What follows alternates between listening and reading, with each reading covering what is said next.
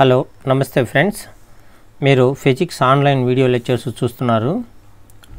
మీరు last class వరకు ఏం చూసారా అంటే motion of the body in a plane అనేటువంటి కాన్సెప్ట్ మీద ఉన్నటువంటి డిఫరెంట్ బేస్ కాన్సెప్ట్ల గురించి కంప్లీట్గా డిస్కస్ చేయడం జరిగింది. ఈరోజు మనం ప్రొజెక్టైల్ మోషన్ అనేటువంటి కాన్సెప్ట్ల గురించి డిస్కస్ చేస్తున్నాం.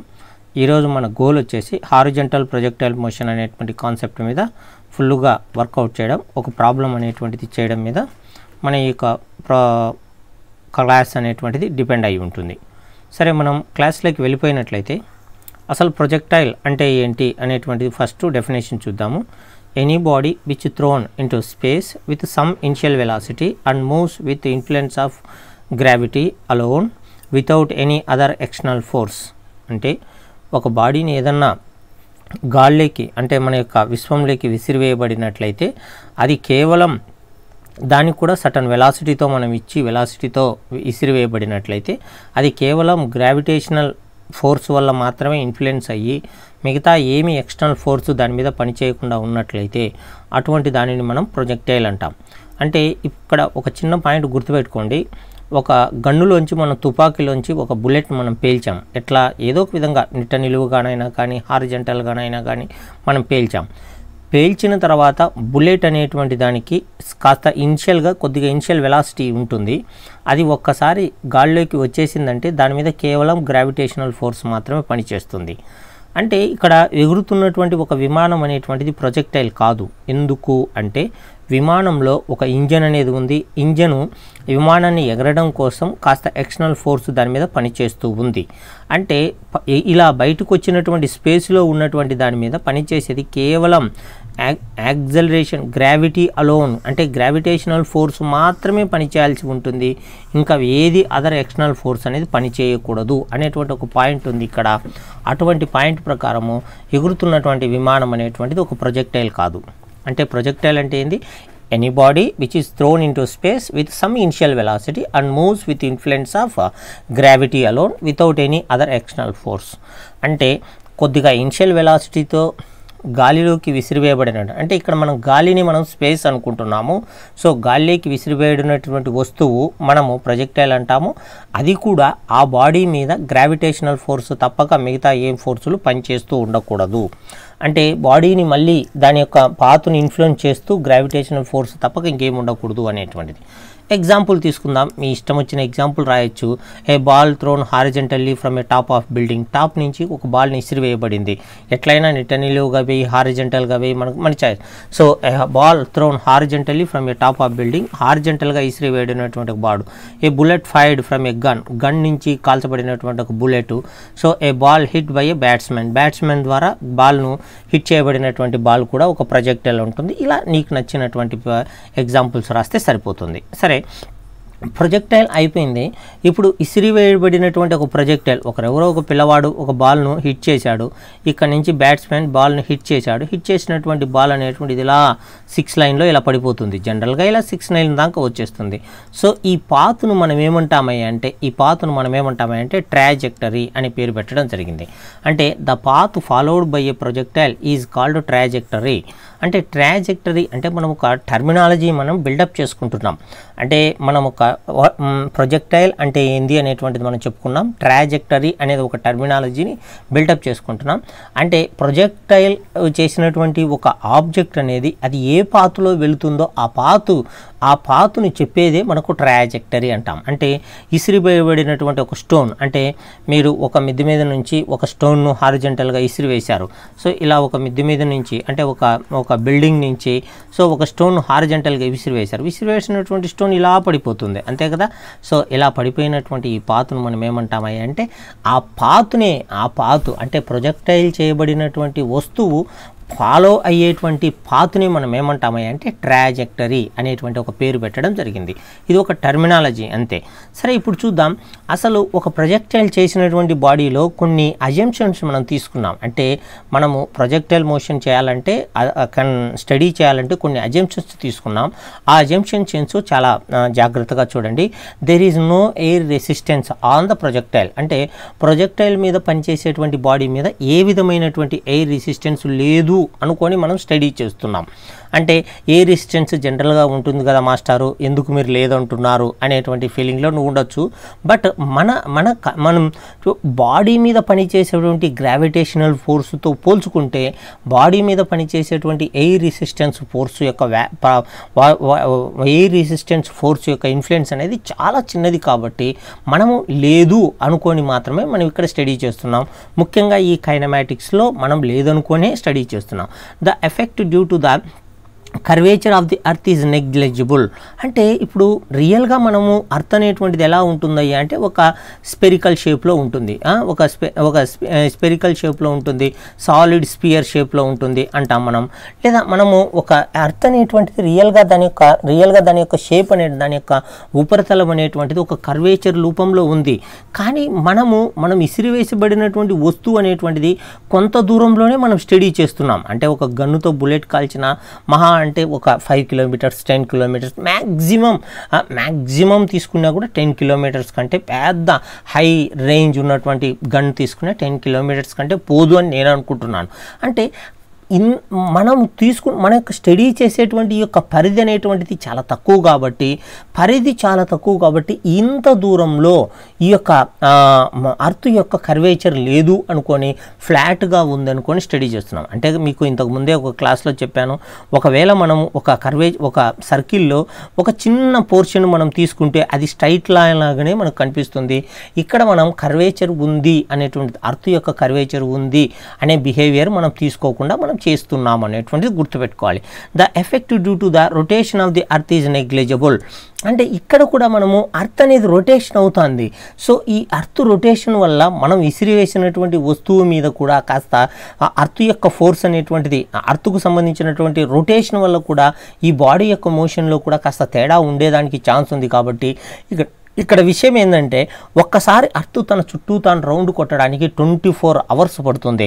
కానీ మన యొక్క ఆబ్జెక్టును మనం స్టడీ చేయడానికి వితిన్ సెకండ్స్, అంటే మనం సెకండ్స్లోనే అబ్జర్వ్ చేస్తాం. ఒక బుల్లెట్ కాల్చినటువంటి బుల్లెట్ అనేటువంటిది ఒక 10 సెకండ్స్కో మ్యాక్సిమం 10 సెకండ్స్కో మన యొక్క డెస్టినేషన్ను రీచ్ అయిపోతుంది. అంటే మనం తీసుకున్న టైం పీరియడ్ ఎర్త్ యొక్క రొటేషన్ యొక్క టైం పీరియడ్తో పోల్చుకుంటే చాలా చిన్నదిగా ఉంది. కాబట్టి మనము ఇక్కడ ఎర్త్ యొక్క రొటేషన్ గురించి మనం ఇన్ఫ్లుయెన్స్ తీసుకోవడం లేదు. అది చాలా important. So acceleration due to gravity is a constant all points. అంటే బాడీ అనేటువంటిది ఏ ప్లేస్లో ఉన్నా ఎక్కడున్నా సరే దాని మీద పనిచేసేటువంటి యాక్సలరేషన్ డ్యూ టు గ్రావిటీ అనేటువంటిది కాన్స్టెంట్గా ఉంది. అంటే నువ్వు ఒక టవర్ మీద నుంచి ఒక వస్తువుని ఇసిరివేసావు. సో ఒక బాల్ని ఇసిరివేస్తే అదా ఇలా పడిపోతుంది. సో పడిపోయేటువంటి ఈ సిచ్యువేషన్లో ఏ పాయింట్ దగ్గర తీసుకున్న యాక్సలరేషన్ డ్యూ టు గ్రావిటీ అనేది ఒకే వాల్యూను కలిగి ఉంది. దాని వాల్యూ ఎంత అంటే G ప్లస్ అది ఎప్పటికీ కూడా ఎలా పనిచేస్తుంది, G అనేటువంటిది ఒకే డైరెక్షన్లో ఉంటుంది.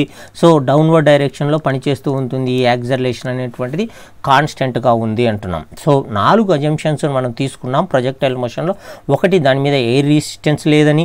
రెండోది, ఎర్త్ యొక్క కర్వేచర్ అనేది నెగ్లిజిబుల్గా ఉందని. ఎర్త్ యొక్క రొటేషన్ వల్ల ఇన్ఫ్లుయెన్స్ అనేది మనకు ఈ యొక్క ఎర్త్ యొక్క రొటేషనల్ ఎఫెక్ట్ అనేది ప్రొజెక్టైల్ మీద చాలా తక్కువగా ఉందని. యాక్సలరేషన్ అనేది అన్ని పాయింట్లలో ఒకే రకంగా ఉందని, ప్లస్ దాని డైరెక్షన్ కూడా ఒకే రకంగా ఉంది అనేటువంటి 4 అజంప్షన్ తీసుకున్నాం. జనరల్గా ఈ పాయింట్లను మనకు కాంపిటేటివ్ ఎగ్జామ్లో అడిగేదానికి స్కోప్ ఉంది, డిస్క్రిప్టివ్ టైప్లో అడిగేదానికి స్కోప్ లేదు. సో కాంపిటేటివ్ ఎగ్జామ్లో అడిగేదానికి స్కోప్ ఉంది. సో ఇక మనం ఒక చిన్న కాన్సెప్ట్ మనం డిస్కస్ చేద్దాము, principal of physical independence of motion. అంటే ఏంటయ్యా అంటే చూడండి, in the absence of air resistance of the motion of the particle, అంటే పార్టికల్ మీద ఎయిర్ రెసిస్టెన్స్ లేదు అనేటువంటి మనం ఒక అజంప్షన్ మనం తీసుకున్నాము. చూడండి, ద కాంట్రిబ్యూషన్ ఆఫ్ 2 మోషన్స్, అంటే 2 ఇండిపెండెంట్ మోషన్స్ ఉంది ప్రొజెక్టైల్ మీద. అంటే ఇసిరివేసినటువంటి వస్తువు మీద 2 ఇండిపెండెంట్ మోషన్స్ అనేవి జరుగుతున్నాయి అంటున్నాం.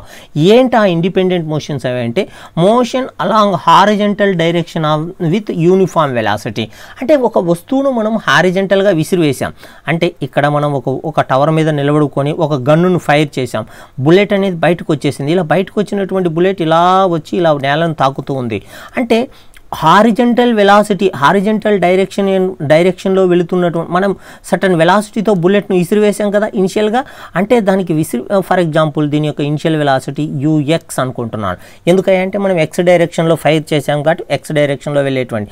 చూడండి, horizontal velocity along the direction of, చూడండి, motion along horizontal direction with uniform velocity. అంటే ఈ యొక్క హారిజంటల్ వెలాసిటీ ఆబ్జెక్ట్ అనేటువంటి తన జర్నీ కంప్లీట్ చేసేంత వరకు తనని మార్చేదానికి ఎవరూ లేరు, ఇంకా ఇన్ఫ్లుయెన్స్ చేసేదానికి లేరు. అంటే ఈ డైరెక్షన్లో దీని వెలాసిటీని మార్చాలంటే ఎవరో ఒకరు దీని మీద ఎక్స్టర్నల్ ఫోర్స్ దీని మీద పనిచేస్తూ ఉండాలి. దీని అపోజ్ డైరెక్షన్లోనో లేదా ఈ ఫోర్సును ఆపోజిట్ చేసే విధంగా ఈ డైరెక్షన్లోనో దీన్ని ఎవరో ఒకరు దీని మీద ఫోర్స్ అనేటువంటిది along the direction are along the opposite in direction there must be some force అనేది పనిచేస్తేనే ఆ వెలాసిటీ కాంపోనెంట్ అనేది వేరీ అవుతుంది. కానీ ఇక్కడ మనకు పనిచేసేటువంటి ఒకే ఒక ఆబ్జెక్ట్ అనేది ఎక్కడ ఉంది, ఎయిర్లో ఉంది. ఎయిర్ యొక్క రెసిస్టెన్స్ లేదు అంటే దీని యొక్క అపోజ్ చేసేటువంటి ఫోర్సులు ఇంకేం లేవు. కాబట్టి త్రూ అవుట్ ద జర్నీ దీని యొక్క హారిజంటల్ డైరెక్షన్లో ఉన్నటువంటి హారిజంటల్ వెలాసిటీ అనేటువంటిది కాన్స్టెంట్గా ఉంటుంది. ఇలా కాన్స్టెంట్గా ఉన్నటువంటి దాన్ని యూనిఫామ్ వెలాసిటీ అని అంటాం. Motion along vertical direction under the gravity is with uniform acceleration. అంటే బాడీ అనేటువంటిది వర్టికల్ డైరెక్షన్లో కిందికి ఇలా పడిపోతూ వస్తుంది. వర్టికల్ డైరెక్షన్లో వస్తున్నటువంటి ఆబ్జెక్ట్ మీద పనిచేసేటువంటి ఈ యొక్క మోషన్లో ఏది కాన్స్టెంట్గా ఉందయ్యా అంటే యాక్సలరేషన్ డ్యూ టు గ్రావిటీ కాన్స్టెంట్గా ఉంది. దాని డైరెక్షను ప్లస్ మ్యాగ్నిట్యూడ్ కాన్స్టెంట్గా ఉంది. అంటే ఇక్కడ రెండు ఇండిపెండెంట్ పారామీటర్స్ ప్రొజెక్టైల్ మోషన్లో పనిచేస్తున్నాయి. ఒకటి హారిజంటల్గా ఉన్నటువంటి హారిజంటల్ వెలాసిటీ కాంపోనెంట్ కాన్స్టెంట్గా ఉండడము, రెండోది వర్టికల్గా ఉన్నప్పుడు వర్టికల్ యొక్క యాక్సలరేషన్ డ్యూ టు గ్రావిటీ అనేటువంటిది కాన్స్టెంట్గా ఉండడం వర్టికల్ డైరెక్షన్లో. ఇలా రెండు ఇండిపెండెంట్ పారామీటర్స్ ఉన్నాయి, రెండు ఇండిపెండెంట్ మోషన్స్ జరుగుతున్నాయి. హారిజంటల్ మోషన్ను మార్చేదానికి ఎవరు ఇన్ఫ్లుయెన్స్ లేరు. వర్టికల్ డైరెక్షన్లో దాని యొక్క యాక్సలరేషన్ అనేది కాన్స్టెంట్గా ఉంది కాబట్టి టూ ఇండిపెండెంట్ మోషన్స్ ఉన్నాయి. ఈ రెండు ఇండిపెండెంట్ మోషన్స్ గురించి మనం స్టడీ చేయబోతున్నాం. కాబట్టి ఈ రెండు ఇండిపెండెంట్ మోషన్స్ మనం ఏమంటామంటే principal of physical independence of motions off the projectile body అని అంటాం. సో ఇది కూడా మనము చాలా జాగ్రత్తగా బ్రెయిన్లో గుర్తుపెట్టుకోవాలి. ఎందుకంటే ఈ కాన్సెప్ట్ మనం అప్లై చేయబోతున్నాం. దేన్ని మనం ప్రొజెక్టైల్ మోషన్లో అప్లై చేయబోతున్నాం. ఇక మనం హారిజంటల్ ప్రొజెక్టైల్ అనేటువంటి కాన్సెప్ట్కి వద్దాం. సో ఒక ఆబ్జెక్ట్ను మనం ఊహించుకుంటున్నాం. సటన్ ఎత్తులో ఉన్నటువంటి ఒక టవర్ మీద నుంచి ఒక ఆబ్జెక్ట్ అనేటువంటిది సటన్ ఇనిషియల్ వెలాసిటీతో నేను ప్రొజెక్ట్ చేయబడింది అనుకోండి. ఒక ఇనిషియల్ వెలాసిటీ u అనేటువంటి ఇనిషియల్ వెలాసిటీ తీసుకొని మనం ప్రొజెక్టైల్ చేసినటువంటి సమయంలో మన యొక్క టైం అనేటువంటిది t=0 దగ్గర నుంచి మనం ప్రొజెక్ట్ చేసామనుకోండి. ఈ ఆబ్జెక్ట్ యొక్క పాత్ అనేటువంటిది ఇలా వెళ్ళిపోతుందని మనకు తెలుసు. దీన్ని మనం ప్రూవ్ చేయాల్సినటువంటి అవసరం ఉంది. ఇప్పుడు మనం ఇలా వెళ్తున్నటువంటి ఆబ్జెక్ట్ యొక్క పాత్ అనేటువంటిది ఇలాగే ఉంటుంది అనేటువంటిది మనం ఇప్పుడు ప్రూవ్ చేయాల్సి ఉంటుంది. చూడండి, ఇప్పుడు ఈ ఆబ్జెక్ట్ అనేటువంటిది u అనేటువంటి ఇనిషియల్ వెలాసిటీతో మనం ప్రొజెక్ట్ చేసాం. కాబట్టి ఈ ఉన్నటువంటి ఈ యొక్క టవర్ యొక్క హైట్ అనేటువంటిది నేనేమనుకుంటున్నాను అంటే let's assume take this tower height is h అనే అనుకుంటున్నాం. సో మనం జనరల్గా మనం coordinate system right angle coordinate system మనం తీసుకున్నట్లయితే సో ఇన్ పాజిటివ్ ఫ్రమ్ ఈ ఆరిజిన్ నుంచి మనం తీసుకున్నట్లయితే from origin to left to right all magnitudes are taking positive. Origin నుంచి బాటమ్ టు టాప్ మనం తీసుకున్నట్లయితే ఆల్ ఆర్ పాజిటివ్లో మనం తీసుకోవాల్సి ఉంటుంది. చూడండి, మనం ఇక్కడ ఆరిజిన్ ఇక్కడ ఉంది అని ఊహించుకోండి. ఇక్కడ నుంచి మనం ఆరిజిన్ అనేటువంటి స్టడీ చేస్తున్నాం. చూడండి, now if you are taking the study the motion is coming downward direction వస్తుంది. The motion is going like this left to right direction ఇలా వెళ్తుంది ఆరిజిన్ అనేటువంటిది. సో ఇలా మనం స్టడీ చేస్తున్నాం. సో ఈ డైరెక్షన్లో స్టడీ చేసేటివన్నీ కూడా మనం నెగిటివ్గా తీసుకోవాల్సి ఉంటుంది. ఈ డైరెక్షన్లో చేసేటువంటి మోషన్స్ సంబంధించినటువంటి పారామీటర్స్ అన్నీ మనం పాజిటివ్గా తీసుకోవాల్సి ఉంటుంది అనుకోండి. ఇప్పుడు ఈ యొక్క ఆబ్జెక్ట్ అనేటువంటిది ఏదో ఒక టైంలో అట్ టైం t=t అంటే మనం టైం అనేటువంటిది t=t అనే సిచ్యువేషన్లో ఆబ్జెక్ట్ అనేటువంటిది ఎక్కడో ఒకసారికి వెళ్ళి ఉంటుంది. మనం అనుకున్న సమయానికి మన ఆబ్జెక్ట్ అనేటువంటిది ఇక్కడ ఉంది అనుకోండి. ఇదిగో ఈ లొకేషన్లో మన ఆబ్జెక్ట్ ఉంది అనుకోండి.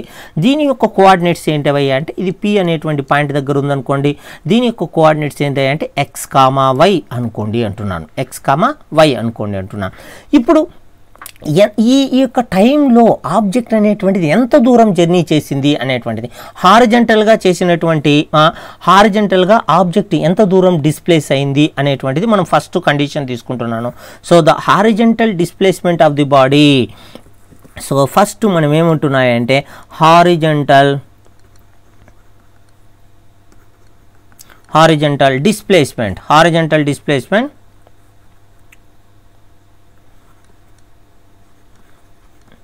డిస్ప్లేస్మెంట్ ఆఫ్ ది బాడీ హారిజంటల్గా ఎంత డిస్ప్లేస్ అయింది అనుకుంటున్నాను. చూడండి ఇక్కడ నుంచి ఇక్కడికి ఉన్నటువంటి ఈ దూరాన్ని నేనేమనుకుంటున్నాను అండి, ఇందులో ఎక్స్ అనే కాంపోనెంట్ ఎక్స్ అనేటువంటి కోఆర్డినేట్ వాడాను కాబట్టి దీని యొక్క horizontal displacement is equal to X. కానీ డిస్ప్లేస్మెంట్కి మనకున్నటువంటి యొక్క వాల్యూకు ఫార్ములా ఏంటి, హారిజంటల్ డిస్ప్లేస్మెంట్కి మామూలుగా డిస్ప్లేస్మెంట్కి వెలాసిటీకి ఉన్నటువంటి ఫార్ములా ఏంటి, velocity is equal to displacement by time, displacement is equal to velocity into time. That is nothing but horizontal velocity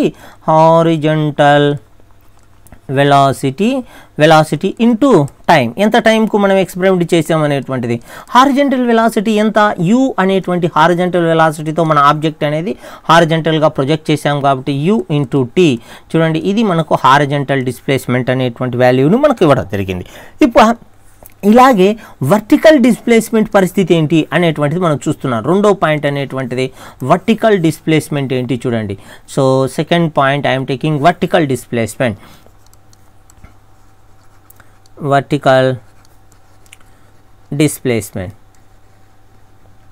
vertical displacement అంటే చూడండి ఇక్కడ బాడీ అనేటువంటిది వై డైరెక్షన్లో మనకు బాడీ అనేటువంటిది ఇలా కిందికి వస్తుంది వై డైరెక్షన్లో. ఈ component value నేనేమనుకుంటున్నాను, so we need to take it as negative value అనేటువంటిది మనం తీసుకోవాలి. Here we need to take minus X, this value is taken as the positive, this value ఇక్కడ ఉన్నటువంటి ఈ యొక్క డిస్ప్లేస్మెంట్ మనకి ఏందయ్యా అంటే మైనస్ వై, మనం తీసుకున్నటువంటి వాల్యూ మైనస్ వై, ఈ యొక్క మైనస్ వై కావాలి, this value we need to find out, ఈ వాల్యూ మనకు కావాలంటున్నాను. సో ఏ ఫార్ములా వాడుతున్నానయ్యా అంటే yes is equal to UT plus half ఏటీ స్క్వేర్ అనేటువంటి ఫార్ములా మనకు గుర్తుందనుకుంటున్నాను.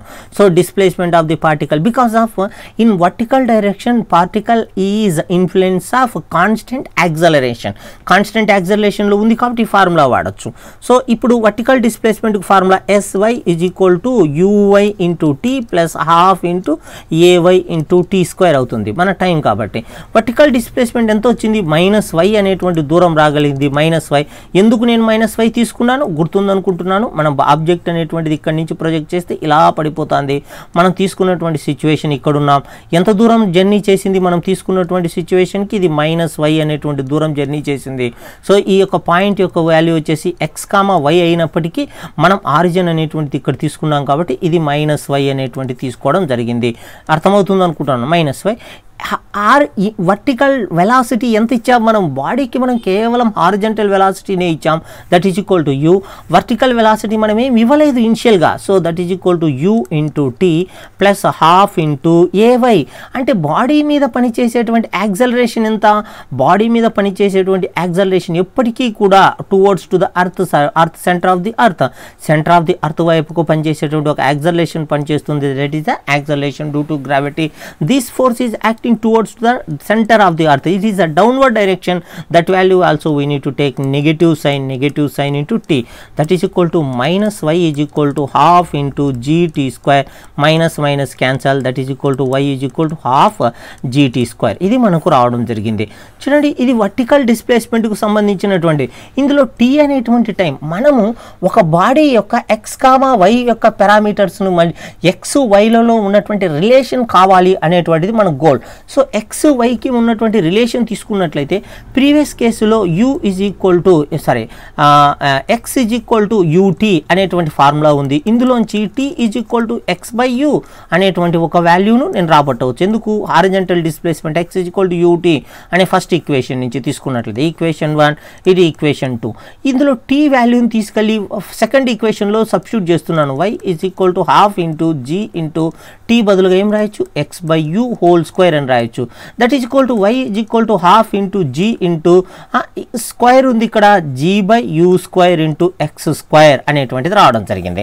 చూడండి ఇక్కడ ఇది హాఫ్ అనేది ఒక నెంబర్, జీ అనేది ఒక నెంబర్, యూ అనేటువంటిది ఇనిషియల్ వెలాసిటీ మధ్యలో వేరే అయ్యేదానికి ఛాన్స్ లేదు, అది కూడా horizontal initial velocity. Through out the journey this value is the constant. So ఈ మొత్తం వాల్యూ అనేటువంటిది ఒక constant, that is equal to why is equal to some K X square అనేటువంటిది మనకు రావడం జరుగుతుంది, అంతేనా కదా. సమ్ కే ఇంటూ ఎక్స్ స్క్వేర్. ఇక్కడ కే అంటే ఏంటి, కే యొక్క వాల్యూ వచ్చేసి హాఫ్ జీ బై లేదా జీ బై 2x స్క్వేర్ అని రాయొచ్చు కదా, లేదా అదే రాస్తాను చూడండి, g by 2u square అనేటువంటిది ఇక్కడ k యొక్క వాల్యూ. సో ఇక్కడ y is equal to some kx square అనేటువంటిది దేనికి సంబంధించినటువంటి ఈక్వేషన్ అయ్యా అంటే it is a parabola equation. That is equal to y is equal to kx square అనేది దేనికి సంబంధించింది అయ్యా అంటే ఈ ఈక్వేషన్ అనేటువంటిది it is the parabola equation. Very very important, it is the parabola equation.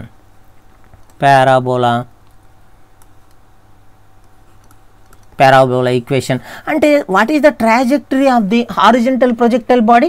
Horizontal projectile body యొక్క trajectory ఏంటి అంటే దాని యొక్క పాత్ ఎలా ఉంది, ఏ షేప్లో ఉందయ్యా అంటే it is a parabola shape. Very very important, the shape of the trajectory of the హారిజంటల్లీ projectile body is a parabola shape. Very very important, please remember this. ఇక మనం రెండోదైనటువంటి what is the displacement of the projectile after time t. So రెండోదైనటువంటి మనము projectile యొక్క path ఏంటి అనేటువంటిది ఇంతకు ముందు దాంట్లో మనం స్టడీ చేసాం. ప్రొజెక్టైల్ యొక్క పాత్ ఏంటి అని స్టడీ చేసాం. ఇప్పుడు మనం what is the displacement of the projectile అనేటువంటి స్టడీ చేస్తున్నాం. Displacement of projectile at time tea అంటే టీ టైం దగ్గర దాని డిస్ప్లేస్మెంట్ ఏంటి అనేటువంటిది మనం ఇప్పుడు స్టడీ చేస్తున్నాం. ఒకసారి డయాగ్రామ్ను రీడ్రా చేసుకుంటున్నాను. ఇలా ఒక మనకు హైట్ ఉన్నటువంటి టవర్ మీద నుంచి ఒక ఆబ్జెక్ట్ యూ వెలాసిటీతో ఇనిషియల్ వెలాసిటీతో నేను ప్రొజెక్ట్ చేసిన తర్వాత ఆబ్జెక్ట్ యొక్క పారాబోలా షేప్లో ఇలా భూమి మీదకి ఇలా వస్తూ ఉంది ఆబ్జెక్ట్ అనేటువంటిది. సో ఈ షేప్లో మనకు బాడీ అనేటువంటిది ఇది ఎక్కడో ఇలా వస్తూ ఉంది.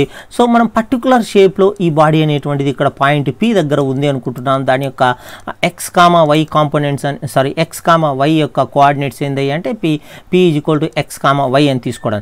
ఇప్పుడు మనం ఇక్కడ డిస్ప్లేస్మెంట్ ఇక్కడ మనకు ఆరిజిన్ అనేటువంటిది ఉంది. ఈ ఆరిజిన్ నుంచి మన బాడీ అనేటువంటిది ఎంత డిస్ప్లేస్మెంట్ అయ్యింది అనేటువంటిది డిస్ప్లేస్మెంట్ వెక్టర్ ఆర్ బార్. ఈ యొక్క ఆర్ బార్ కనుక్కోవడమే మన యొక్క గోల్ అన్నమాట ఇప్పుడు.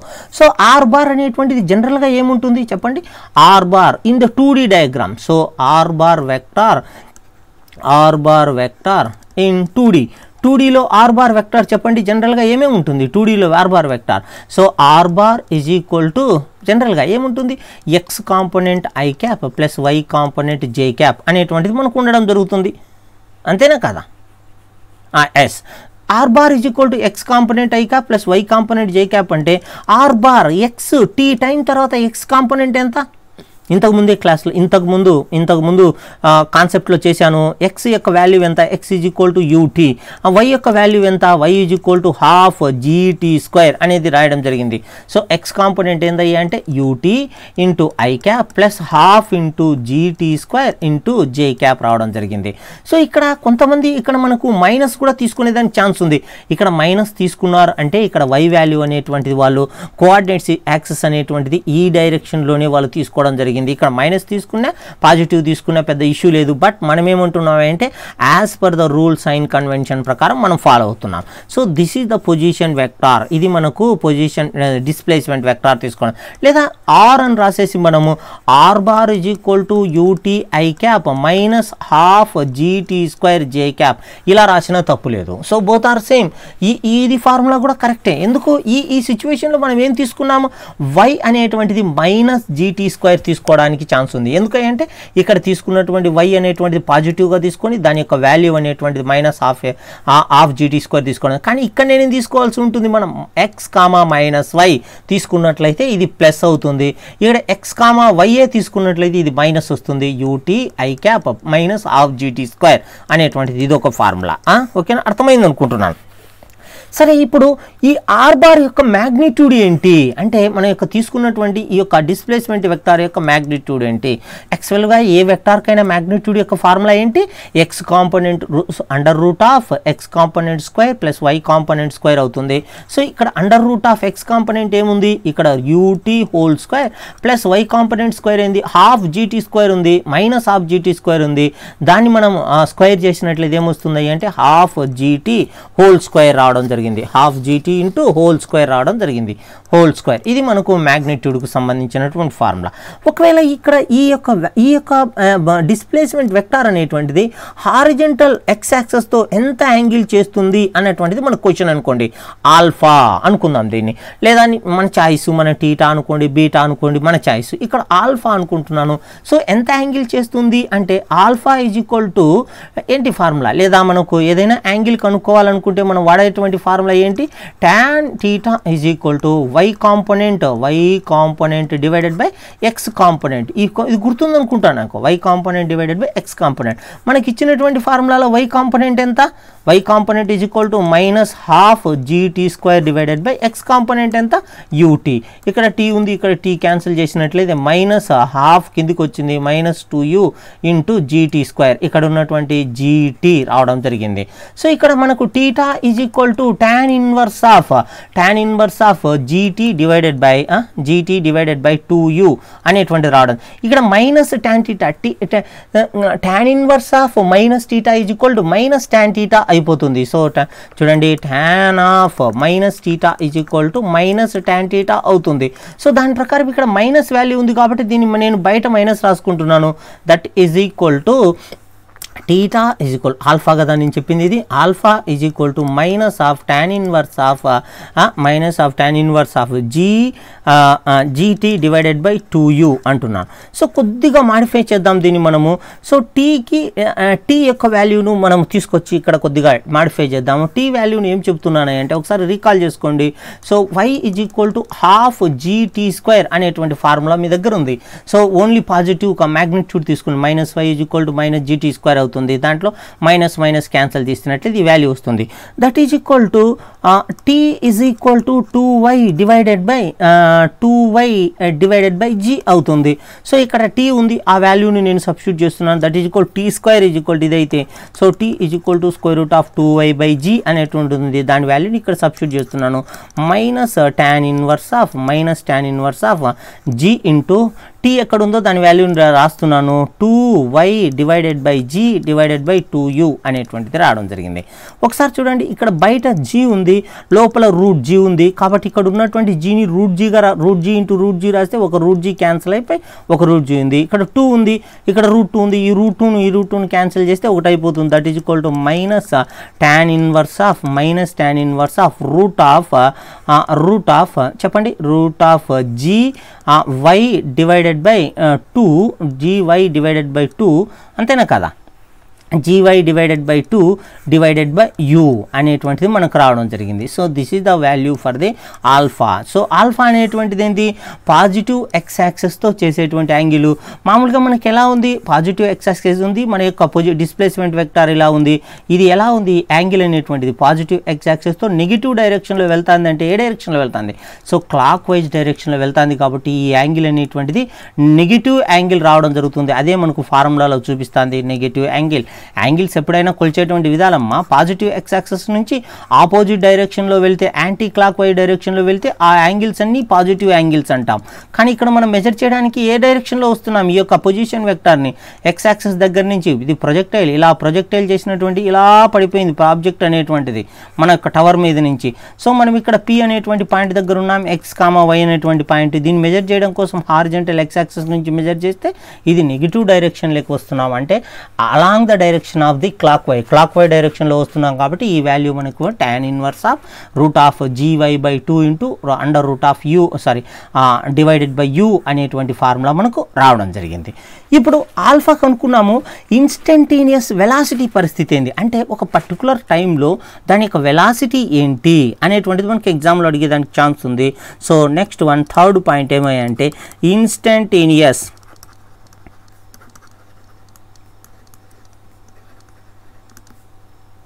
వెలాసిటీ.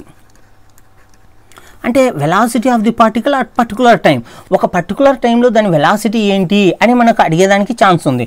అంటే ఇప్పుడు బాడీ యొక్క ఇన్స్టంటేనియస్ వెలాసిటీ కావాలంటే దాన్ని వి బార్ అనుకుంటాం. వి బార్ అంటే vx bar vx I cap plus VY J cap అనేటువంటిది మనకు కావాల్సి ఉంటుంది. అంటే velocity of the particle along X direction, velocity of the particle along why direction అని. సో మనం ఇచ్చినటువంటి పార్టికల్ అనేటువంటిది హారిజంటల్గా ప్రొజెక్ట్ చేయబడింది. సో హారిజంటల్గా సర్టన్ ఇనిషియల్ వెలాసిటీతో యూతో నేను ప్రొజెక్ట్ చేశాను. ఆ బాడీ అనేటువంటిది ఇలా పారాబోలా షేప్లో మనకు ప్రొజెక్టైల్ అనేటువంటిది ఇలా పడిపోతూ వస్తుంది. సో కానీ ఇక్కడ నేను ఆల్రెడీ మనం కండిషన్ అనేటువంటి చెప్పుకున్నాము. Principal of independent motions off the projectile అనేటువంటి తీసుకునే కండిషన్లో హారిజంటల్ వెలాసిటీని మార్చేటువంటి ఇన్ఫ్లుయెన్స్ యొక్క పారామీటర్ ఏమీ లేదు. అంటే there is no air resistance లేదు కాబట్టి హారిజంటల్ వెలాసిటీ ఏ టైంలో అయినా సరే దాని యొక్క వెలాసిటీ అంతా v is equal to you plus ఏటీ అనేటువంటి ఫార్ములా ప్రకారము దాని మీద పనిచేసేటువంటి యాక్సలరేషన్ ఏం లేదు కాబట్టి ఏ టైంలో అయినా దీనికి పనిచేసేటువంటి velocity vx is equal to ux plus ax into tea. So that is equal to ఆ ఫార్ములా ప్రకారము v is equal to vx is equal to ux అంటే u హారిజంటల్ వెలాసిటీ u అనమాట. ux u into acceleration along the horizontal direction 0 into time t. ఎప్పటికైనా దాని velocity horizontal డైరెక్షన్లో u గానే కలిగి ఉంది. సో ఇప్పుడు వర్టికల్ డైరెక్షన్లో దాని వెలాసిటీ ఏంటి అనేటువంటిది మనకి ఇప్పుడు క్వశ్చన్ వచ్చింది. వర్టికల్ డైరెక్షన్లో బాడీకి మనం ఏమన్నా వర్టికల్గా ఏమన్నా ఇనిషియల్ వెలాసిటీ ఇచ్చామా? మనం ఇచ్చినటువంటి ప్రొజెక్టైల్ వచ్చేసి హారిజంటల్గా ఇనిషియల్ వెలాసిటీతో ప్రొజెక్ట్ చేశాము. సో మనం ప్రొజెక్ట్ చేసింది ఇలా ప్రొజెక్ట్ చేసాము. ఇలా ప్రొజెక్ట్ చేసినటువంటి ఈ యొక్క డైరెక్షన్లో అంటే హారిజంటల్ వెలాసిటీని ఇస్తాం. వర్టికల్ డైరెక్షన్లో అంటే ఇలా కిందికి ఏమన్నా వెలాసిటీ ఇచ్చామా? ఇవ్వలేదు అంటే మనం అర్థం ఏంటి? Initial velocity uy is equal to 0. uy is equal to 0 అయితే మనకు సేమ్ ఫార్ములా వాడుతున్నాను.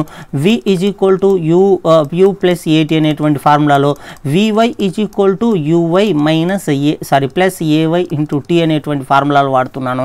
సో బాడీకి యొక్క velocity final velocity vy is equal to initial velocity ఏమీ లేదు వర్టికల్ డైరెక్షన్లో ప్లస్ యాక్సలరేషన్ ఎంత? ఏ డైరెక్షన్లో పనిచేస్తుంది యాక్సలరేషన్? నెగిటివ్ డైరెక్షన్లో పనిచేస్తుంది. మైనస్ g ఇంటూ టీ అంటే vy వాల్యూ ఎంత అంటే మైనస్ gt అనేటువంటి వాల్యూ మనకు పనిచేస్తుంది. సో ఇప్పుడు ఏదైనా ఇన్స్టెంట్లో దాని యొక్క వెలాసిటీ యొక్క ఫార్ములా ఏంటి?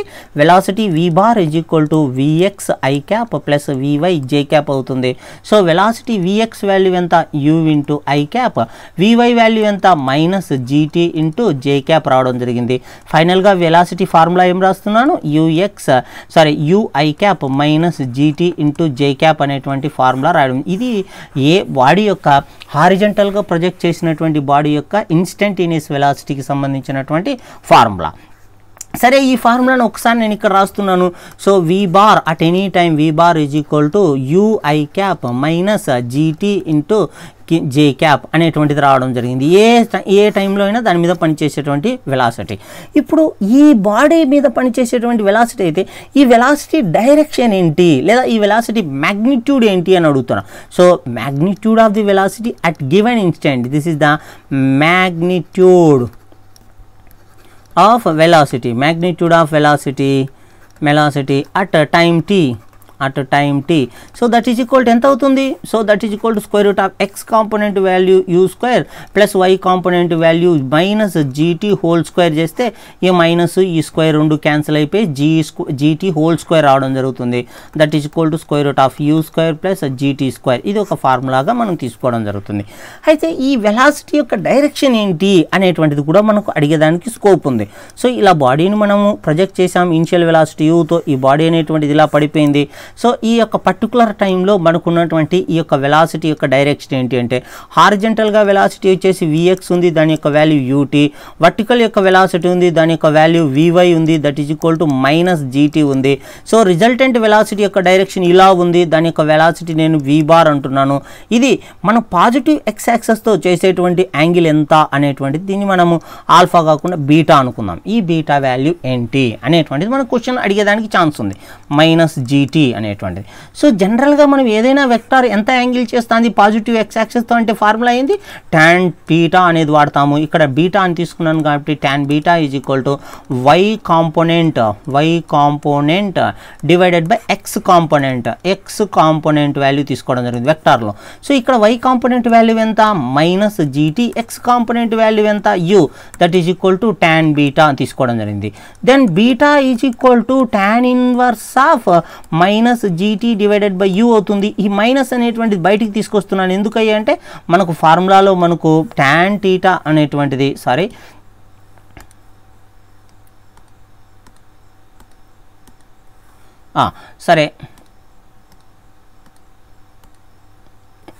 ఇక్కడ మనకు ఉన్నటువంటి ఈ యొక్క టాన్ టీటాలో ఉన్నటువంటి ఫార్ములాలో మనం గమనించినట్లయితే so beta is equal to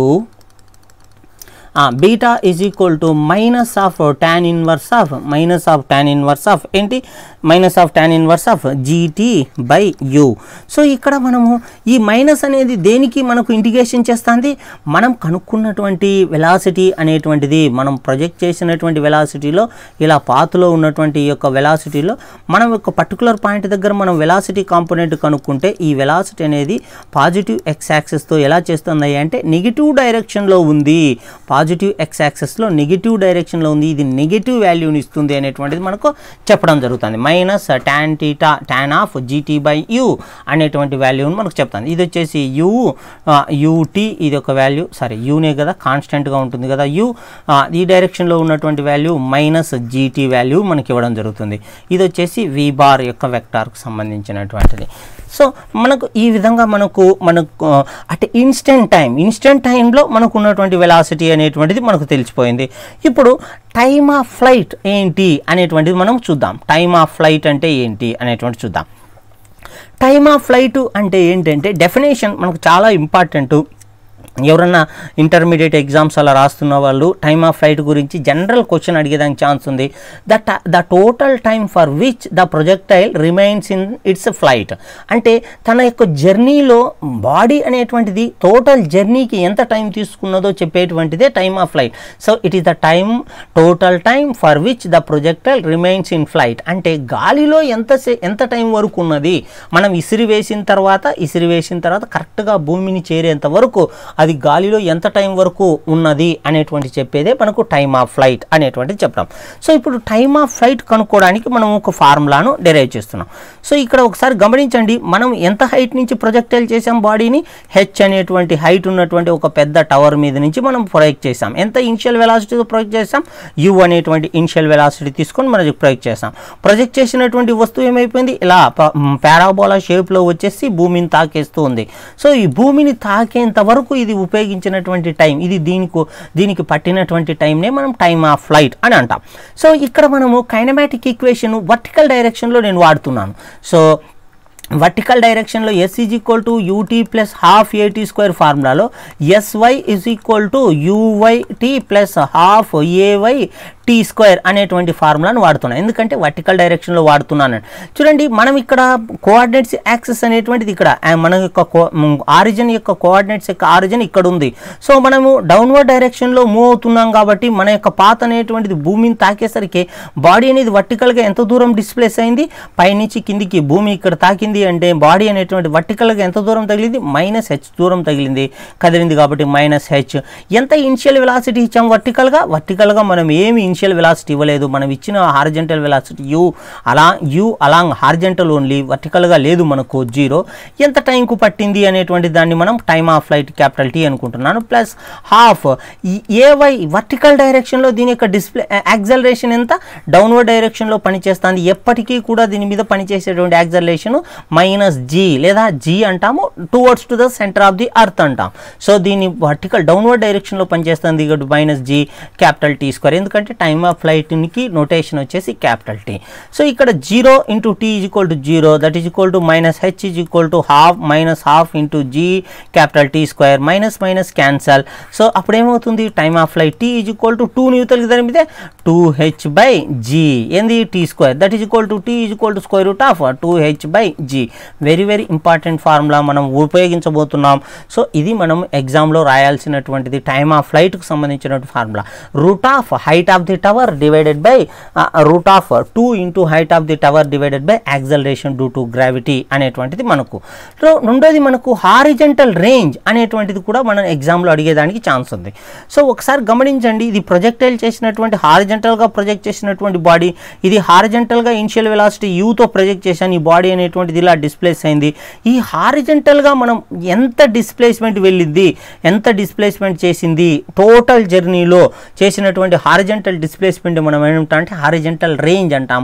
సింపుల్గా మనం రేంజ్ అని కూడా అంటాం, హారిజంటల్ రేంజ్ అంటాం, లేదా సింపుల్గా రేంజ్ అని కూడా అంటాం. చూడండి, it is the horizontal distance covered by a projectile during it's time of flight. అంటే టోటల్ జర్నీలో అది హారిజంటల్గా ఎంత డిస్ప్లేస్మెంట్ చేసింది అనేటువంటిదే మనకు ఏమంటామయ్యా అంటే హారిజంటల్ రేంజ్ అంటాం. దీని వాల్యూను మనం కనుక్కోవడానికి సేమ్ ఫార్ములాను హారిజంటల్ డిస్ప్లేస్మెంట్ ఫార్ములా వాడుతున్నాను. Yes is equal to UT plus half ఏటీ స్క్వేర్ అని ఇంతకుముందు వాడినటువంటి ఫార్ములాను ఎస్ ఎక్స్ అంటే ఎక్స్ డైరెక్షన్లో అప్లై చేస్తున్నాను. SX is equal to UX tea. So total time of flight కదా, total time of flight UX into tea plus half into AX into capital T square తీసుకోవడం. ఒకసారి చెప్పండి, నాకు హారిజంటల్గా బాడీ మీద ఏమన్నా యాక్సలరేషన్ ఉందా? లేదు. లేదంటే ఎందుకు లేదు? There is no any air resistance along the direction of the horizontal direction. So AX value 0 కాబట్టి ఈ వాల్యూను SX is equal to SX body అనేటువంటిది ఎంత దూరంలో వెళ్ళింది టోటల్ టైమ్ ఆఫ్ ఫ్లైట్లో, SX is equal to time of flight వచ్చేసి are is equal to UX. Initial velocity ఏమన్నా మారుతుందా త్రూఅవుట్ ద ఇనిషియల్ వెలాసిటీ ఎంత ఇచ్చాము, యూ ఇచ్చాము, ఎంత టైంకు tea. So half into half ఏ యొక్క వాల్యూ ఎంత 0 ఇంటూ టీ స్క్వేర్. టోటల్గా మనకి ఏమొచ్చింది range are is equal to ఏమొచ్చింది యూటీ రావడం జరిగింది. But time of flight formula మీకు గుర్తుందనుకుంటున్నాను. టైమ్ ఆఫ్ ఫ్లైట్ ఫార్ములా ఏంటి? Time of flight formula 2h by G. ఈ ఫార్ములా గుర్తుంది అనుకుంటున్నాను, 2h బై జీ. అంటే హారిజంటల్ రేంజ్ యొక్క ఫార్ములా వచ్చేసి are into horizontal velocity into time of flight, లేదా ఇంకొక ఫార్ములా వచ్చేసి horizontal velocity U into time of ఫ్లైట్కు ఉన్నటువంటి formula root 2h by G. So under root of 2h by G అనేటువంటి రెండు formulas మనకు ఉండడం జరిగింది. ఇక్కడ కాస్త మనం బుర్ర వాడాల్సినటువంటి ఒక చిన్న లాజికల్ క్వశ్చన్ మనం వాడతాము, తర్వాత మేము ఒక చిన్న ప్రాబ్లం సాల్వ్ చేద్దాము సింపుల్గా. చూడండి, ఇప్పుడు ఒక బాడీ ఈ యొక్క హారిజంటల్ ఇక్కడ ఈ యొక్క వర్టికల్గా ఉన్నటువంటి ఒక టవర్లోంచి ఒక 3 బాల్స్ను మనం విసిరివేస్తున్నాం అన్నమాట, డిఫరెంట్ వెలాసిటీతో. ఫస్ట్ బాల్ యొక్క వెలాసిటీ u1, సెకండ్ బాల్ యొక్క వెలాసిటీ u2, మూడో బాల్ వచ్చేసి ఫ్రీగా పడేసాం, ఒక బాడీని ఫ్రీగా పడేసాం, ఇలా బాడీ అనేటువంటిది కిందికి పడిపోతుంది. చూడండి, ఫస్ట్ బాల్ యొక్క వెలాసిటీ వచ్చేసి ఇది వచ్చేసి బాల్ 1, ఇక్కడ బాల్ 1 అంటున్నాను, 1, ఇది బాల్ 2 అంటున్నాను, ఇది వచ్చేసి బాల్ 3 అనేటువంటిది ఉంది, ఫ్రీగా పడిపోతుంది బాడీ అనేటువంటి 3 బాల్స్. చూడండి, ఎక్కువ ఇనిషియల్ వెలాసిటీ ఇచ్చాం కాబట్టి కాస్త ఎక్కువ దూరం వెళ్ళి ఎక్కువ రేంజ్లో బాడీ అనేటువంటి దూరంగా పడుతుంది. ఎందుకు? Range are is equal to ఎంత? ఫార్ములా చెప్పండి, రేంజ్కు ఫార్ములా అమ్మా, are is equal to u into 2h by G. ఇప్పుడే డిరైవ్ చేసాము, are is equal to u into 2h by G. Initial velocity ఎక్కువగా ఉంటే ఎంత రేంజ్ ఎక్కువ అయిపోతుంది, చాలా దూరం వెళుతుంది. ఇక్కడ నేనేమనుకుంటున్నాను, u1 is greater than to u2 and ఫైనల్గా u3 ఈజ్ ఈక్వల్ టు 0. ఫ్రీగా బాడీని ఫాల్ చేసేసాను, వదిలేసాను, 3 బాల్స్ వదిలేసాను. సో ఇప్పుడు ఏమవుతుంది, u1 ఎక్కువ కాబట్టి రేంజ్ అనేది చాలా దూరం వెళ్ళింది, u2 తక్కువ కాబట్టి రేంజ్ అనేది చాలా తక్కువ దూరం వచ్చేసి వెళ్ళింది, ఫ్రీగా పడుతున్నటువంటి బాల్ అనేటువంటి ఇక్కడ వచ్చేసింది. ఇప్పుడు క్వశ్చన్ ఏంటయ్యా అంటే 3 బాల్స్ కూడా గ్రౌండ్ మీదకి ఒకేసారి రీచ్ కావాల్సి ఉంటుంది. ఎందుకయ్యా అంటే ఎయిర్ రెసిస్టెన్స్ అనేటువంటిది. కానీ ఇక్కడ ఎందుకు ఇలా రీచ్ అవుతుందయ్యా అంటే వర్టికల్ డిస్ప్లేస్మెంట్. టైమ్ ఆఫ్ ఫ్లైట్లో ఫార్ములా చెప్పండి, time of flight T is equal to square root of 2h by G. Time of flight T is equal to 2h by G. అసలు జర్నీలో బాడీ యొక్క జర్నీలో హారిజంటల్ ప్రొజెక్టైల్లో జర్నీలో ఎక్కడే కానీ ఇనిషియల్ వెలాసిటీకి సంబంధించినటువంటి కాంపోనెంట్ లేదు, గుర్తుపెట్టుకోండి. గుర్తుపెట్టుకోండి. అంటే u1 u2 u అనేటువంటి ఇన్ఫ్లుయెన్స్ లేదు టైమ్ ఆఫ్ ఫ్లైట్కి. అంటే ఇది భూమిని తాకడానికి అన్ని బాల్స్ ఒకేసారి భూమిని తాకుతాయి. నువ్వు ఎంత హై వెలాసిటీతో ప్రొజెక్ట్ చేసినా నువ్వు ఉన్నటువంటి హైట్ ప్రకారం ఈ 3 బాల్స్ ఎప్పుడు తాకుతాయి అంటుంది. కానీ మనం పైన ఒకేసారి కూర్చున్నాం, ఒకేసారి 3 బాల్స్ని వదిలేస్తున్నాం. ఒకటి కాస్త ఎక్కువ వెలాసిటీతో, ఇంకోటి కాస్త తక్కువ వెలాసిటీ తీసుకున్నాం కాబట్టి. కానీ 3 బాల్స్ మాత్రం ఒకేసారి గ్రౌండ్ను రీచ్ అవుతాయి. Point number 1. పాయింట్ నెంబర్ 2 గమనిస్తే 3 బాల్స్ యొక్క వర్టికల్ పాత్ అనేటువంటిది ఒకే విధంగా ఉంటుంది. వర్టికల్ యొక్క పాత్ అనేది ఒకే విధంగా ఉంటుంది. ఎందుకు ఒకసారి గమనించండి. y చెప్పండి, y ½ gt². ఇక్కడ చూడండి y యొక్క పాత్ అనేటువంటి అంటే y డైరెక్షన్లో ఇది కదులుతున్నటువంటి దూరాలు అనేటువంటిది ఇనిషియల్ వెలాసిటీతో సంబంధం లేదు. ఇనిషియల్ వెలాసిటీ ఎలా ఉంది? హారిజంటల్ డైరెక్షన్లో ఉంది. మనం వర్టికల్ డైరెక్షన్లో మనం ఏ విధమైనటువంటి వెలాసిటీ ఇవ్వడం లేదు. అంటే ఇక్కడ చాలా కాంప్లికేటెడ్ అయినటువంటి రెండో పాయింట్ చెప్తున్నాను. పాయింట్ నెంబర్ 1 3 బాల్స్ ఒకేసారి రీచ్ అవుతా అంటున్నాను. పాయింట్ నెంబర్ 2 3 బాల్స్ యొక్క వర్టికల్ డిస్ప్లేస్మెంట్ ఒక్కటే ఎనీ టైం, ఏ టైంలో తీసుకున్నా. అంటే ఇప్పుడు థర్డ్ బాల్ ఇక్కడ ఉందంటే సెకండ్ బాల్ కూడా ఇక్కడే ఉండాలి, అదే హైట్లో ఉండాలి. ఫోర్త్ బాల్ కూడా అక్కడే ఉండాలి అదే టయానికి. సో అలా లేదు, థర్డ్ బాల్ ఇక్కడ ఉందంటే సెకండ్ బాల్ కూడా అదే హైట్లో ఉండాలి, ఫస్ట్ బాల్ కూడా అదే హైట్లో ఉండాలి. అలా ఉండి తీరుతుంది. ఎందుకంటే వర్టికల్ డిస్ప్లేస్మెంట్ యొక్క మ్యాగ్నిట్యూడ్ అనేటువంటిది ఎక్కడే కానీ ఇనిషియల్ హారిజంటల్ వెలాసిటీతో డిపెండెంట్ కాదు అంటున్నా. సో ఇది రెండో పాయింట్. సో ఇది ఫస్ట్ కన్క్లూజన్, ఇది రెండో కన్క్లూజను. సో మూడో కన్క్లూజన్ ఏంటంటే ఏ బాల్ నుంచి అయినా చూసినా సరే వర్టికల్గా 3 బాల్స్ స్ట్రైట్ లైన్లో మూవ్ అవుతా అన్నట్టు మనకు కనిపిస్తాయి. మనం గమనించాల్సింది అంటే ఈ బాల్ ఇలా పడిపోతుంది, ఈ పడిపోయేటటువంటి ఈ బాల్ నేను చూశాను అనుకోండి, ఇక్కడ నుంచి చూస్తే మనం ఈ బాల్ అనేటువంటిది ఇలాగే పడిపోతానట్టు అనిపిస్తుంది. The path of the ball for observation of the ball, observation of other 2 balls motion is also is a straight line motion. ఎప్పటికి కూడా స్ట్రైట్ లైన్గానే ఉంటుంది. ఇప్పుడు నేను ఇలా పడిపోతున్నాను, ఇలా పడిపోతున్నప్పుడు నేను ఈ బాల్ను చూస్తే ఇది కూడా ఇలాగే పడిపోతున్నట్టు ఉంటుంది. ఈ డైరెక్షన్లో మనకు మోషన్ అనేది కనిపించదు. ఎందుకంటే the motion along vertical direction which is observed by any one of the ball is a straight లైన్గా మనకు అబ్జర్వేషన్ జరుగుతుంది. అంటే ఈ బాల్ మీద నేను కూర్చొని ఈ బాల్ను మనం అబ్జర్వ్ చేస్తా అంటే ఈ బాల్ నాకు ఎప్పటికీ స్ట్రైట్ లైన్గా కిందికి పడిపోతున్నట్టు అనిపిస్తుంది, ఈ బాల్ స్ట్రైట్గా కిందికి పడిపోతున్నట్టు అనిపిస్తుంది. So I am unable to observe the horizontal displacement if the observer is any one of the ball. ఏదో ఒక బాల్ మీద అబ్జర్వర్ వెళ్తున్నాడు అంటే ఇప్పుడు నేను ఈ బాల్ మీద వెళ్ళిపోతున్నా అంటే నేను చూసే క్షణానికి ఈ బాల్ ఇక్కడే ఉంటుంది, నేను చూసే క్షణానికి ఇలా ఉంది, కరెక్ట్గా స్ట్రైట్ లైన్గా వచ్చేస్తుంది అంటాను. ఈ బాల్ ఇలా పోతుంది అనేటువంటి అబ్జర్వేషన్ మనం అబ్జర్వ్ చేయలేము. అట్లీస్ట్ 2 ముఖ్యమైన పాయింట్లు అన్న గుర్తుపెట్టుకోండి. పాయింట్ నెంబర్ 1 టైం ఒకటేసారి రీచ్ అవుతాయి. పాయింట్ నెంబర్ 2 ఎప్పటికీ కూడా వర్టికల్ డిస్ప్లేస్మెంట్ 3 ఒకటే విధంగా ఉంటుంది. పాయింట్ నెంబర్ 3 ఏదో ఒక బాల్ మీద అబ్జర్వర్ వెళ్తూ ఉన్నట్లయితే మిగతా 2 బాల్స్ యొక్క మోషన్ అనేటువంటిది వర్టికల్గా స్ట్రైట్ లైన్గా కదులుతున్నట్లుగా మనకు అబ్జర్వ్ అవుతుంది. ఇది చాలా చాలా ఇంపార్టెంట్ అయినటువంటిది, చాలాసార్లు అడిగినటువంటి కాన్సెప్ట్. నెక్స్ట్ మనం ఒక చిన్న ప్రాబ్లం సాల్వ్ చేద్దాం. ఇదిగో ఇక్కడ ప్రాబ్లం మనకు ఉంది. చూడండి, ఇది ఎన్సీఆర్ టెక్స్ట్ బుక్లో ఉన్నటువంటి ప్రాబ్లం. చూడండి, ఏ hiker stands on the edge of the క్లైఫ్ 490 metres above the ground నుంచి 490 మీటర్లో ఉన్నటువంటి క్లైఫ్ అంటే ఎత్తైన కొండ అని అర్థం. So and throne A stone హారిజంటల్లీ with initial velocity, this is the initial speed of 15 metre per second. అంటే ఇనిషియల్గా సటన్ ఇనిషియల్ స్పీడ్తో వెలాసిటీ చేస్తున్నాడు. నెగ్లెక్టింగ్ ఎయిర్ రెసిస్టెన్స్ లేదు అనుకోండి. Find the time taken by the stone to reach the ground and the speed at which it hits the ground. Ground hits అయ్యేటప్పుడు దాని యొక్క speed ఎంత అంటున్నాడు అండ్ రేంజ్ ఎంత అంటున్నాడు. సో ఫస్ట్ది వచ్చేసి ఏమడుగుతున్నాడు, టైమ్ ఆఫ్ ఫ్లైట్ అడుగుతున్నాడు. అలాగే గ్రౌండ్ని రీచ్ అయ్యే సమయానికి దాని యొక్క టోటల్ స్పీడ్ ఎంత అడుగుతున్నాడు, దాని రేంజ్ అనేటువంటి 3 క్వశ్చన్లు అడుగుతున్నాడు. సో మనం ఒకసారి డయాగ్రమాటిక్గా రిప్రజెంట్ చేద్దాం. సో సింపుల్గా నేను చూసుకుంటున్నాను. సో హైట్ ఆఫ్ ది క్లైఫ్ అంటే ఎత్తైన కొండ అని అర్థం. ఎంత ఉంది దాని యొక్క హైట్? 490 మీటర్స్ ఉంది కదా. సో 490 మీటర్స్ ఉంది. ఇనిషియల్ వెలాసిటీ ఎంత తీసుకోమన్నాడు? ఇనిషియల్ వెలాసిటీ హారిజంటల్ వెలాసిటీ ఎంత తీసుకోమన్నాడు? 15 metre per second తీసుకోమన్నాడు. So u is equal to 15 metre per second. So మన క్వశ్చన్స్ ఏంటివి? మన questions time of flight question అడుగుతున్నాడు, ఫైనల్ వెలాసిటీ v యొక్క మ్యాగ్నిట్యూడ్ కనుక్కోమంటున్నాడు. అలాగే ఇంకా ఏమడుగుతున్నాడు? రేంజ్ ఆర్ వాల్యూ అడుగుతున్నాడు. సో ఇందులో మనము ఈ ఫార్ములాస్ అని చూద్దాం. సో టైమ్ ఆఫ్ ఫ్లైట్కు దీనికి మనకు సంబంధం లేదు, direct formula time of flight is equal to 2h/g. So G ఏమన్నా తీసుకోమని ఇచ్చాడా? జీ తీసుకోమన్నాడు. 9.8 తీసుకొని జీ వాల్యూ ఫైండ్ అవుట్ వాడండి అంటున్నాడు. So time of flight is equal to 2 × 490 divided by 9.8 తీసుకోమన్నాడు. So 2 1 jar 2 4 jar 8 2 9 jar అంతే కదమ్మా, సరిపోయింది కదా. సో 490 ఉంది అనుకోండి.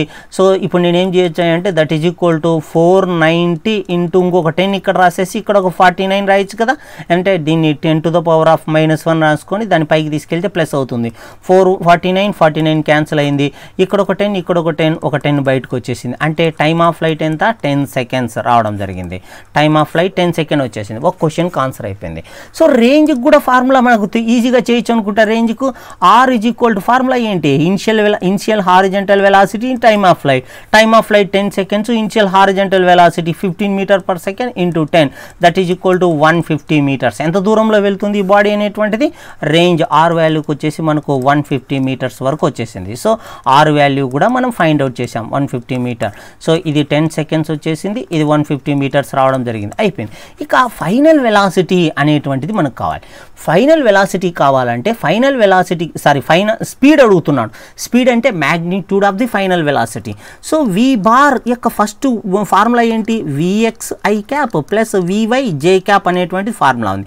But vx horizontal final velocity formula ఏంటి? Yes, it is the only horizontal velocity is the constant term which is having initial velocity of the body. ఎందుకు ఏ formula ద్వారా చెప్తున్నా? Yes, vx is equal to ఏం formula అంటే UX plus AX into tea అనేటువంటి formula ప్రకారం that is equal to vx, UX is equal to you, AX value ఎప్పటికీ 0, time of flight is equal to T is equal tea, that is equal to vx is equal to you. Vx value వచ్చేసింది, you వచ్చేసింది. So ఇక్కడ compound. But VY వాల్యూకు సంబంధించి VY value పరిస్థితి ఏంటి చెప్పండి? VY is equal to same formula రాస్తున్నాను. So UI into UI plus ఏవై into tea, ఇది మనకు ఉన్నటువంటి ఫార్ములా. సో ఈ ఫార్ములా ప్రకారం మనకు VY is equal to initial horizontal vertical velocity ఏమన్నా ఇచ్చామా? ఇవ్వలేదు. ప్లస్ 0 ప్లస్ వర్టికల్ యాక్సలరేషన్ ఎంత? వర్టికల్ యాక్సలరేషన్ -g అంటే -9.8. సో టైమ్ ఆఫ్ ఫ్లైట్ ఎంత? ఇప్పుడే కనుక్కున్నాం కదా టైమ్ ఆఫ్ ఫ్లైట్ 10 seconds, దాన్ని వాడుతున్నాను. So 10 seconds that is equal to VY is equal to -98 రావడం జరిగింది. 98 m/s. ఇది కూడా m/s. So initial velocity U ఎంత ఇచ్చామమ్మా? 15 m/s. ఎస్, ఇక్కడ ఉన్నటువంటి initial velocity 15 m/s. This is equal to 15 m/s. So ఈ ఫైనల్ వెలాసిటీ యొక్క వెలాసిటీ వెక్టార్ ఏమవుతుంది చెప్పండి? Velocity vector. So 15 I cap minus 98 J cap రావడం జరిగింది, అంతే కదా. సో ఇప్పుడు ఫైనల్ వెలాసిటీ, ఫైనల్ స్పీడ్ అంటే ఫైనల్ వెలాసిటీ యొక్క magnitude is equal to √15² plus -98 whole square -98 whole square రావడం జరిగింది. సో దీన్ని ఈ యొక్క వాల్యూను రూట్ చేస్తే ఎంత వస్తుందో ఆ వాల్యూ మనకు రావడం జరుగుతుంది. సో దీన్ని మీరు చేయండి. దాదాపుగా ఇది ఎంత వస్తుందయ్యా అంటే, so let me check value ఒకసారి చెక్ చేస్తాను. So that value is equal to nearly ఎంత రావాలి అంటే 99 రావాల్సి ఉంటుంది, 99గా రావాల్సి ఉంటుంది m/s. సో m/s అనేటువంటి 99 ఒకసారి చెక్ చేయండి. So this is about the horizontal projectile motion. హారిజంటల్గా విసిరివేయబడినటువంటి projectile మోషన్కు సంబంధించినటువంటి కాన్సెప్ట్ నాకు తెలిసి మీకు అర్థమైంది అనుకుంటున్నాను. ఒకవేళ మీకు ఈ వీడియోస్ గిన అర్థమవుతూ ఒకవేళ నచ్చినట్లయితే దయచేసి ఛానల్ సబ్స్క్రైబ్ చేయడం మర్చిపోవద్దు. అలాగే మీకు తెలిసినటువంటి ఫ్రెండ్స్కి ఎవరికైనా ఇలాంటి కంటెంట్ అవసరం ఉన్నట్లయితే వాటికి షేర్ చేయడం కూడా మర్చిపోవద్దు.